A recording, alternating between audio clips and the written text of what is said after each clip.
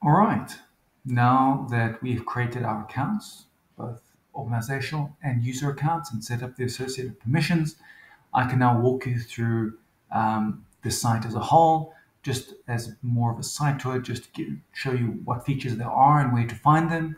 And then there will be dedicated videos to each of those functionalities as far as possible. So this is now your home page, the surveys page, which you can access by clicking surveys at the top there. So in general, these are all your main pages that you can access. So your surveys page is where you can view your surveys. A survey is a set of, it's a data set. So that's a set of images and or videos. So basically each survey is a discrete set of files, and then that's listed as separate objects here. So we've got two. So I'm currently logged in with my personal account, and I'm a member of two organizations. We've got Wildlife Conservation and then a fiction organization called Wild Parks. So in this case, I've got access to two surveys. One's called Forest and Gummo, that's owned by Wildlife Conservation. It consists of 3,200 images and 0 videos, and there are 20 camera sites in that survey. The other survey I've got access to here is called Delta A 2017. That's on my Wild Parks. And for this survey, I've only got read-only access, which is why I can't edit it in any way, but I can view results and look at the survey and stuff like that. So the surveys are covered on the left-hand side. So you've got all options relating to the survey here on the left. And then on the right, you've got annotation sets. So an annotation set is literally what its name implies. It's a set of annotations for that set of images. Typically, you only want one set of annotations for a particular set of images. However, there are some specific use cases where it can be useful to have multiple sets of annotations. And so that is supported. So you'll see you can have multiple sets of annotations, one set of images. The cases where that could be useful are perhaps having different workers annotate for testing and validation purposes, trying out different classifiers, stuff like that. You want to be able to just try out different, have different sets of annotations. So that's that. In terms of your surveys now, you've got your options here on the left, and as I said before, we'll go into detail later, but you can edit an existing survey. You'll see there's a bunch of different options. You can add site coordinates, stuff like that, and then change the species classifier associated with the survey, edit some timestamps, do those sorts of things, all there. You can also add more files. So if you've already got an existing survey, you can add more files to the existing survey.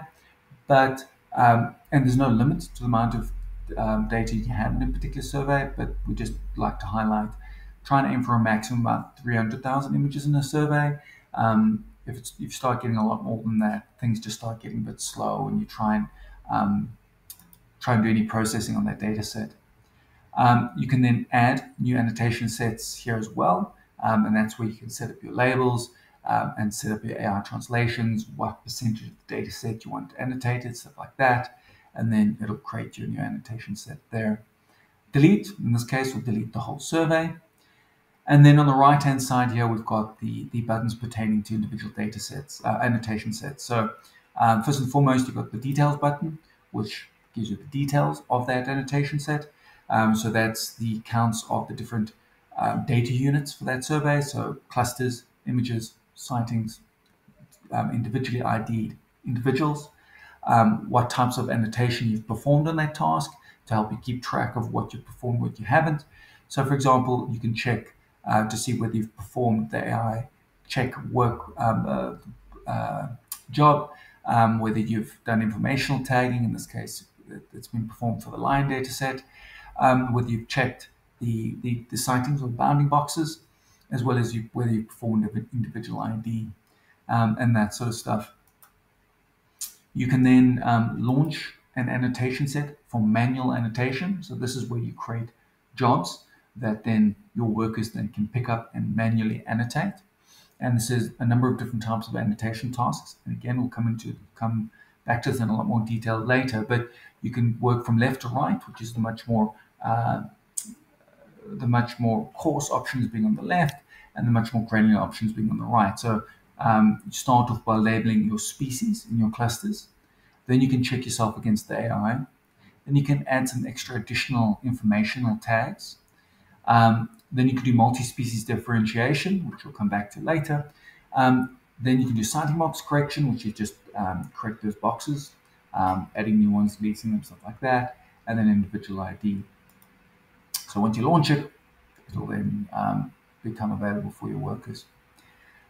Next, you can edit your labels for your annotation set. So there you can see all the different labels available to us. So you can see all the top level labels in this case and their hotkeys, which are all editable. You can add, or you can, for instance, then select the different levels. So say antelope. And then I'll show you all your antelope labels. You can add additional labels that will now go to this level called antelope, both in terms of label and hotkey. And then you can save those changes there. And then lastly, you can view the results associated with the survey. So that's, there's a bunch of different options there, but primarily you can download a CSV of all the for all the images, their labels, their timestamps, all those sort of things. And there's even custom CSV options if you want. You can also download your files with the labels and the metadata, sorted by species, all those sorts of things. And then a couple other stuff that's not of too much importance at this stage. And then lastly, you can delete a particular annotation set should you wish to do so. And we'll come back to this shortly as well, how to create a new survey from scratch. That's the button there. Okay, so next page is the individuals page. So basically, as you've identified specific individuals, you build up a library of known individuals that you can, for instance, sort by survey, sort by species, filter by date range, all those sorts of things. And these are the individuals. These are their names. In this case, they've just got numeric names. But then you can click on that particular individual, see various information about them, when they were first seen, last seen, what data sets they're from, filter the images and look at them, see all the images that you do have of them, see which sites in your survey they've been detected, and then even which individuals they've been seen associating with, and stuff like that. In terms of other options, you can also delete any individuals for particular data sets. So there you can select which data sets and which species. That's if you just want, you realize someone's made a hash of it, and for a particular data set, you can just wipe those individuals and start again. That's also an option there. The next option is the analysis page. So here we've got a number of built-in analysis tools. So you just simply first select the data set you would like to work with. So let's say Forest and Gummo, and which survey and which associated annotation set, filter it by date if you want, choose some subset of the sites if you want, and then select various analyses. So in this case, you can do like simple stuff like graphing. You can do some graphing. That's graphing of sort of basically anything as a function of time. You can do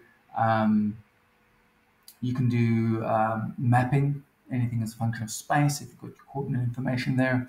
But there's also some tools built around popular R packages. So, for instance, the summary analysis will generate stuff like your diversity indices and stuff like that. You can do activity patterns. You can generate activity patterns. You can generate occupancy analyses, as well as even spatial capture once you've identified individuals for a particular species. And again, that's all based on popular R packages. And then as you go along, you can actually view the R script associated with that analysis, which you can obviously then copy and then download the input CSV as well if you prefer to run everything and tweak the variables yourself on your own IDE. Next, we've got the jobs page. This is just simply where you pick up the available jobs that you can annotate. And for like your workers and stuff like that, this will be their homepage.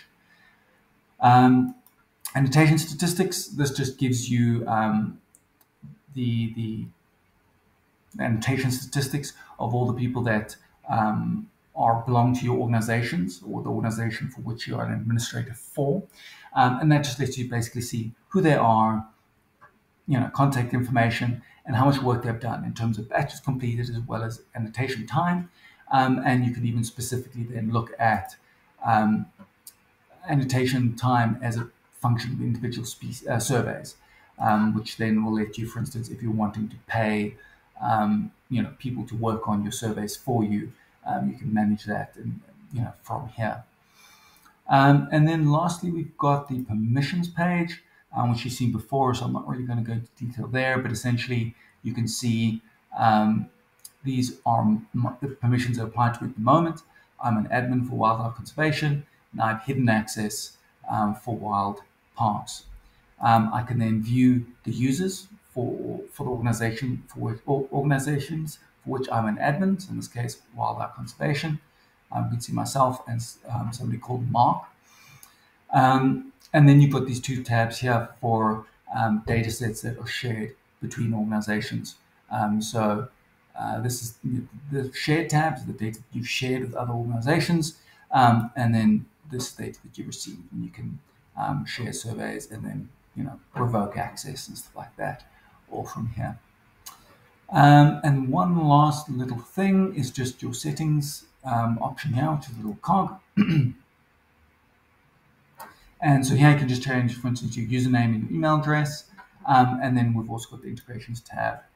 So at the moment, we've only got Earth Ranger integrations available. If you are needing your TrapTagger sightings of particular species to be synchronized to your Earth Ranger account, please contact us and we can arrange that for you and get that set up. And I think that's that.